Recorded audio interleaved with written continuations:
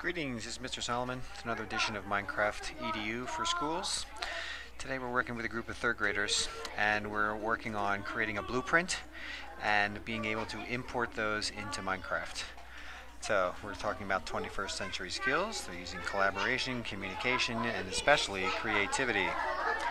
So here is our plan. So on Monday, students drew a blueprint with Pixie. They finished their drawings. We then exported those drawings as JPEG files on Wednesday. And then we went to the Creatubbles website, which I've created accounts for each computer station. We uploaded those into Creatubbles, and then they have a mod that lets you import it. So here's the guide for their buildings. I'm making sure that they're not making houses that only have 4 sides. Students tend to make boxes, squares, and rectangles, so I'm trying to stretch their thinking. And the same thing with the roof. So I'm asking that their roofs not be flat. So this is giving them more of a challenge. So then we made our drawings in Pixie. I gave them the steps on how to export, how to save. Okay, and then we went to Creatubbles. And then here is how we add them into Minecraft. So we get the creator mod, we use 64 sheets of paper. This is what the creator mod looks like. So we'll change these to 10. These numbers will change to 10. And so 10 by 10 requires 25 sheets of paper. Then we always go through our Minecraft rules, Minecraft settings, and now we'll get into the game and we'll see how they did. So this is a large workspace. I put it in build mode. So you can see students imported their pictures and then they're being asked to create that in Minecraft. So they're making their own drafts. So if you look at this house here and then we float up in the air, you can see they're starting to build it. Here's another example. Not quite sure the orientation of that house, but that's part of what they're learning. So this is the first time I've done this with a class. I think if I do this again, it started on just designing a house, and that was a little too challenging with top view and side view. So then we changed it to just adding a blueprint. So we come up here, we can see the extent of each student's drawing. I'll show you how to make these at the end of this video. So we're just going to cruise around and look at what everybody's doing right now.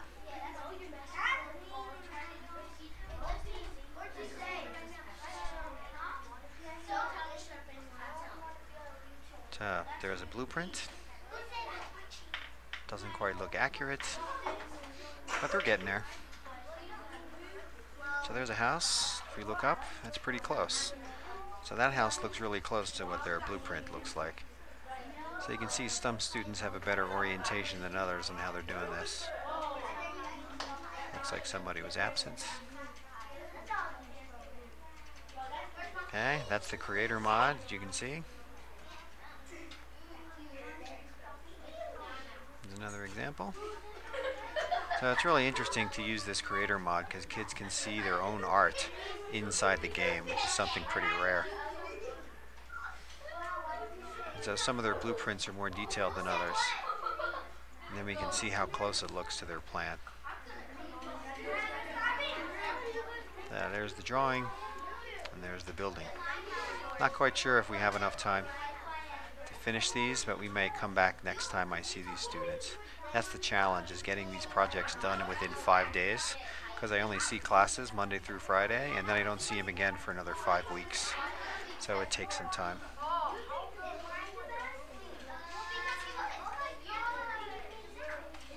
As we cruise around, you can just see what everybody's houses looks like, and then I'll show you how to make one of these. So I'm going to find an empty space. Let's cruise around and check out a couple more groups. I always like recording when kids are in the room so you can kind of see what they're doing. This is a good example. See, that one looks pretty good. That looks close to their drawing.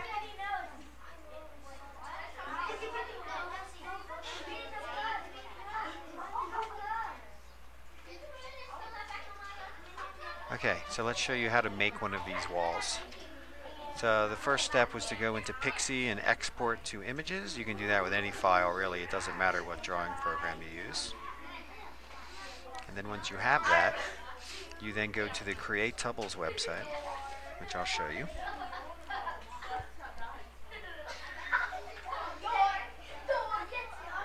We then upload our creations onto the Creatubbles website.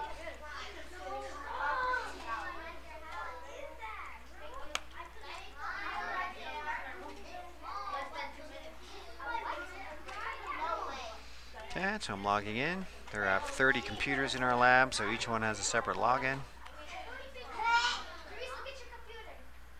I'll hit the plus sign.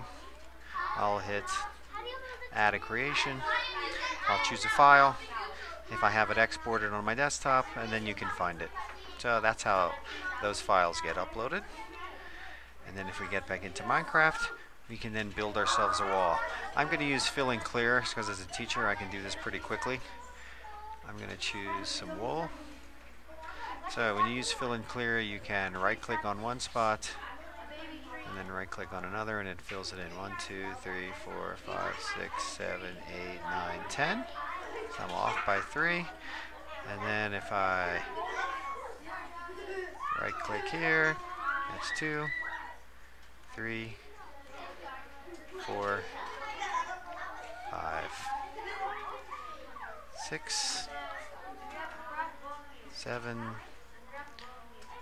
8, 9, and 10. So first we build a 10 by 10 wall. That's the first step.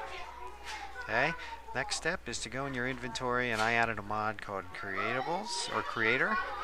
I'll put a link to that mod on the description on this video. And then I also need paper. The trick here is in creative mode, if you hold the shift key down and then click, you get all 64 sheets. That's what I want. So I'm going to place down this creator mod. I'm going to right click on it. It's logging me in with my name and password. I'm going to change this to 10. I'm going to change the height to 10. Now you can see that this connects to my account. So if I take one of these and click it, and then take all my paper, even though I only need 25 sheets, 64 does the trick. Click the create checkbox, drag that down into my inventory slot, and then if I right click on a corner, I then see my picture. So that's how you can import drawings using the Creatable mod, and then I'll start building based on what I just drew. So it's a good project. I'm going to do more of this, have kids do there's all kinds of possibilities you can do. Drawing blueprints, drawing houses, designing cities, designing villages. So next year we'll do some more with using student artwork into Minecraft. Thanks for watching.